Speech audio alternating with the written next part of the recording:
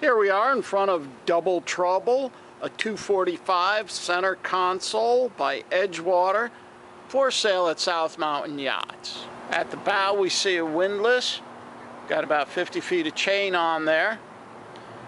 As we walk along, we can see the forward area, forward facing seat, custom T-top,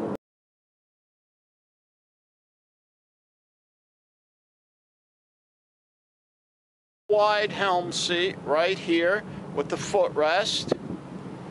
In here we have a tackle station, built-in bait tank, washdown, drawer storage. Got a swim ladder right up here. The boat is powered by twin 150 Yamaha 4-stroke outboards. Once on board the vessel, we can actually see we've got transom storage. These panels here give us access to the cables and through hull fittings. Water tank right there.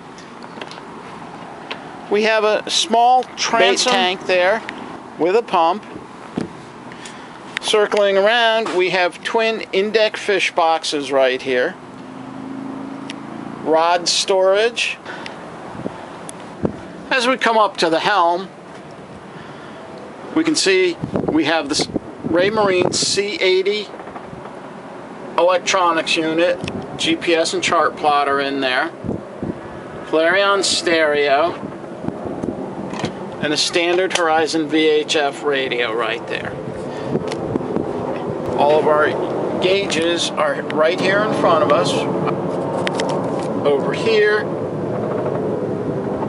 we have the trim tabs, anchor windlass control switch, searchlight switches right here, easy access ignition switches.